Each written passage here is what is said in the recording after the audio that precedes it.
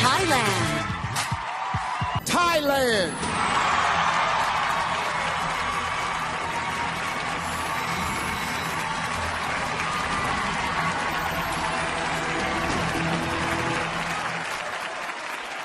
How are you? I'm great, thank you. Well, here's your question. I hear that while preparing for Miss Universe, you were taught to do something called a duck walk. What is it, and does it involve any quacking? No, it doesn't involve any quacking, but what it is as an athlete, I needed to learn how to do more hip swing so that I can improve my catwalk. And so what it is you are on high heels. I'm gonna kind of mini demonstrate here. And then you go down and you pop your hips one way and the other. So the reason why it's called a duck walk is because if you walk like that, it kind of resembles looking at a duck like wagging its tail, its butt. So, but no, you don't need to quack when you walk. In America, that has nothing to do with a duck at all. Nothing. Thank you, Thailand.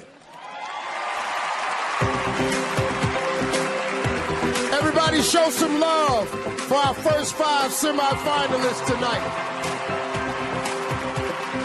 Coming up next, we'll introduce the contestants from the Europe region, and then 5 of them one step closer to the title. And we'll do the same for the Americas right here.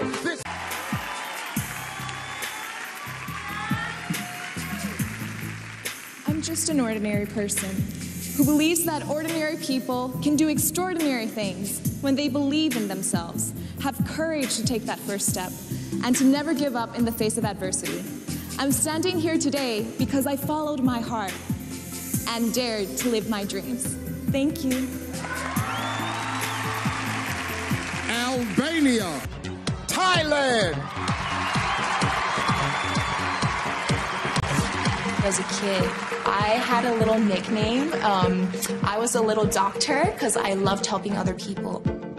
After I won Miss Universe Thailand, that's when I realized that, hey, there's actually a different path, a different way that I can help other people. I am able to help flood victims to the We Are One, my art project.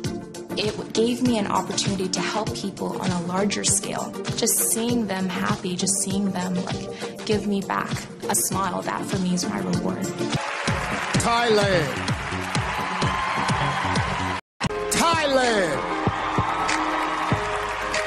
I feel powerful when I know that my journey is able to help inspire and motivate, as well as encourage other people to take care of their body and to feel happy being healthy.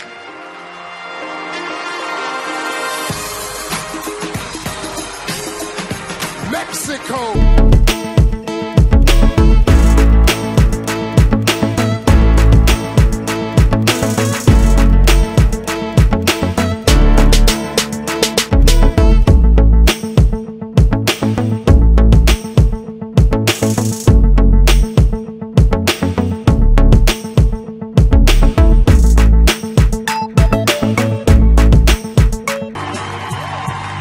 My dress portrays how I am, playful, but at the same time it has one of my favorite colors, which is red, and I really love red because it signifies the color of love.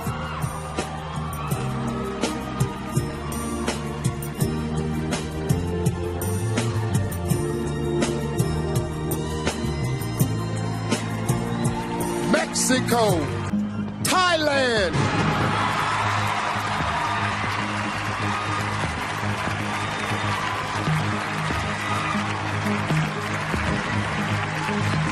Thailand, you're next.